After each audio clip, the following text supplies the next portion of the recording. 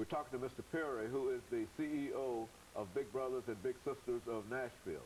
Mr. Perry, before we had our final commercial break, we promised that we'd give you an opportunity to talk about some of the successes as well as some of the challenges of Big Brothers and Big Sisters of Middle Tennessee, and perhaps to make some kind of appeal to those individuals who might be willing to help you, either through volunteering or perhaps resources or whatever, because I think you've indicated that you need money, and yes. I don't know of any non-profit organization that never needed money in a real sense. So let's talk about it from that perspective. Well, the first thing, Dr. Haney, I think one of the things that is important for your viewers to understand is that there's been a paradigm shift in this sector that many refer to as nonprofit or not-for-profit to a social profit enterprise, if you will, where we're changing the conversation away from a charitable donation, if you will, to one more of a social investment. Because when you're putting your time, when you're putting your talent and your treasure into organizations like Big Brothers, Big Sisters, and other youth-serving organizations in particular, you're investing in the future of the community for all, not just those that come through our program. You're investing in better schools, you're investing in safer streets, you're investing in healthier communities, because really it's all about helping children make better choices. There's no such thing as an inherently bad kid, but there are many kids that are making poor choices because they're getting poor information from the wrong sources. So again, that's what a mentor is supposed to do, is to give them some of that right information, to show them what the proper behavior should be. And one of the challenges that we quite frankly face is that with that old mentality of a charitable donation, they keep organizations like ours in almost a welfare state, where we're concerned about sustainability each year rather than attracting the requisite growth capital that we need to build these businesses, and they are businesses, to the scale necessary to serve the needs of the community. I told you at the very beginning, we served over 2,500 kids last year. But the need is greater than 75,000. That's right. And the only thing that holds us back are the two critical resources. One obviously are the volunteers to come in and serve as mentors, and we also create jobs, by the way. We've doubled our staff size since I started, and so we're creating career opportunities. But then the other thing, and the most important thing, is the money. It costs money to run these programs and run them in an effective way that makes sure that that child is safe, that match is an effective one, and that the outcomes are what we're looking for. And so we've been talking to people about, don't invest in a program, invest in the outcomes of that program. So when you give money to Big Brothers, Big Sisters, it costs us roughly $1,000 a year to support a match in our program between a caring adult and that child, which is a whole lot less than spending over $20,000 a year to house a convicted felon. And if you go into our prison system right now, and they shouldn't call it corrections anymore, because nothing is really being corrected there.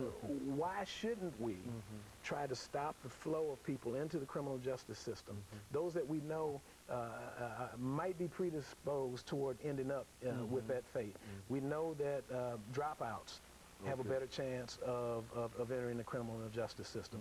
We know that if a child has a parent incarcerated, they might enter the criminal justice system. So, if we know that that's where the kids are, then why aren't we trying to be part of a solution? Our society is way, way too hung up on these politically expedient things to just kick a problem, kick a can down the street, if you will, and wait for the next generation to handle it. I personally am not willing to do that. Our organization, and the reason why we've had such great success, we've gotten many awards locally, nationally, from within Big Brothers, Big Sisters, and other organizations, because we have a no excuses policy. We have a no excuses mentality, and that's what drives my entire staff, which is some of the best in the industry. These kids that have raised their hands and said that they want a big brother or a big sister aren't trying to hear how bad the economy is. They just want to do something about their lives. And so it's our job to try to figure out a way to do that. And we can't do it without the community. So we need people to step up and get involved. Either sign up and be a volunteer. Go to mentorakid.org and do it now. think about it and say, oh, wow, that sounds real good. And everything. Exactly. If you can't do it, call somebody you know who can. I know every single person out there that's watching right now has a friend or a couple of friends or relatives that could do a good job at this.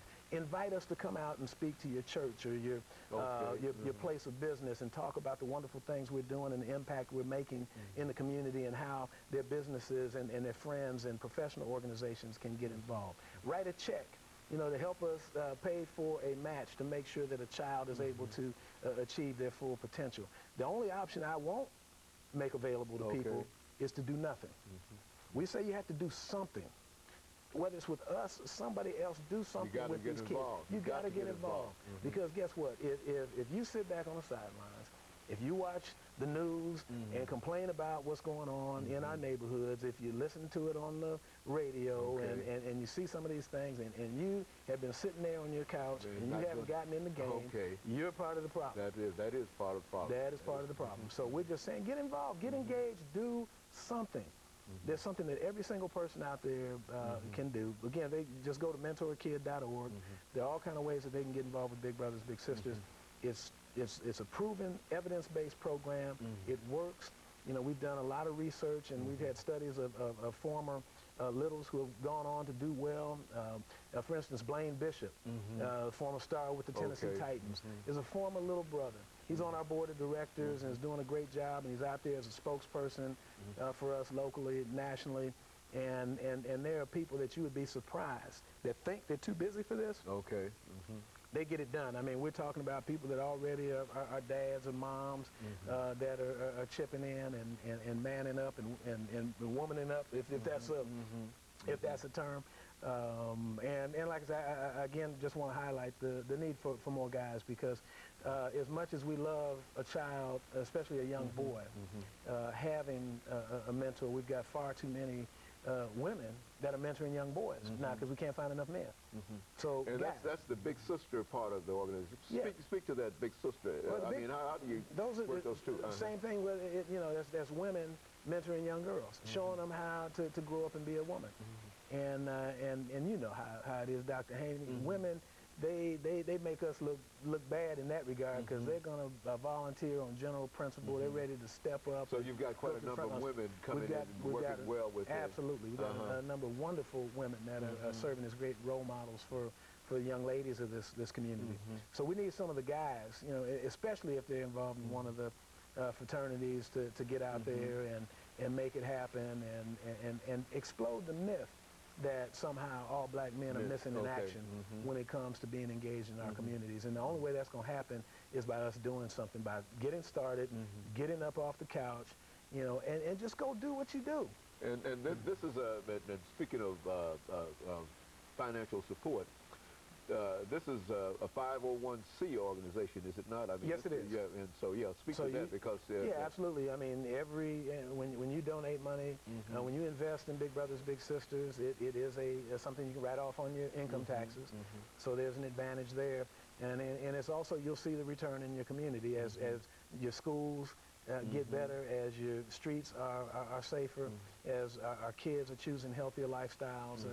And you know, another frightening statistic is that I heard somewhere that by the year 2020, without some change in behavior or intervention, that 90% of Tennessee's children are going to be considered overweight or obese.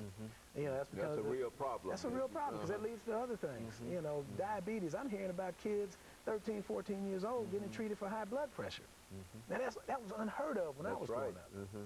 And so you deal not only with mentoring, but you also attempt to change the lifestyles of children. Is that what? We are in the life-changing business. That is what we do. I mean, that really is the essence of Big Brothers Big Sisters. It is helping to prepare young people for the future. It's making sure that they have every opportunity to achieve their full potential, to have every opportunity to pursue the American dream in a meaningful way.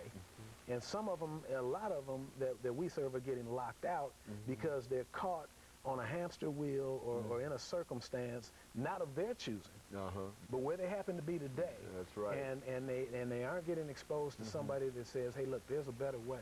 There's something outside of that little box that you're in right now that makes you want to say, you know what, I can fly. That's, you know, I can touch the sky. And I think that that's one of the most important things, that is the motivation and the encouragement to make a child or an adult or whoever believes that he or she is important and Absolutely. that they can accomplish some things.